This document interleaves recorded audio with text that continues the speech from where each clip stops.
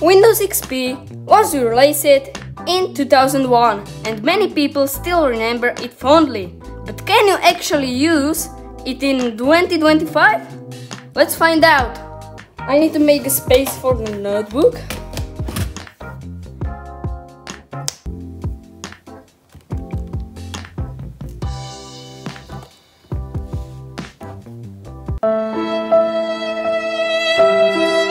Of course I need to plug it in.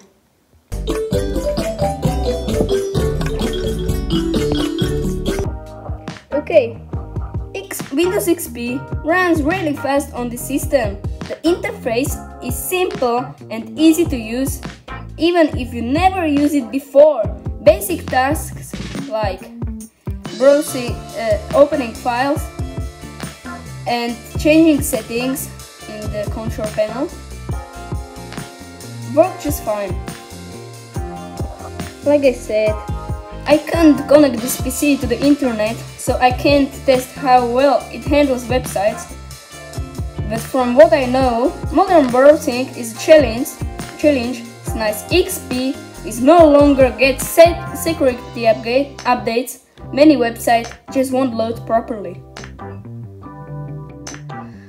Most modern programs don't support Windows XP, but older versions like Microsoft Office 2010 or Photoshop 7.0 and some classic games still run well.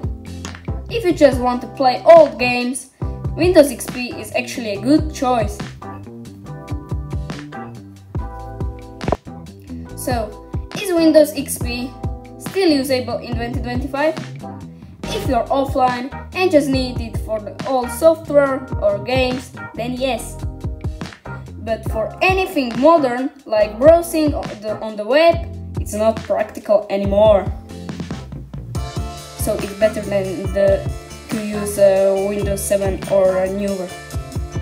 Okay, I hope you like this video. Don't forget to like and subscribe, and please watch my other videos. I really want 4,000 watch time hours, please. Thank you.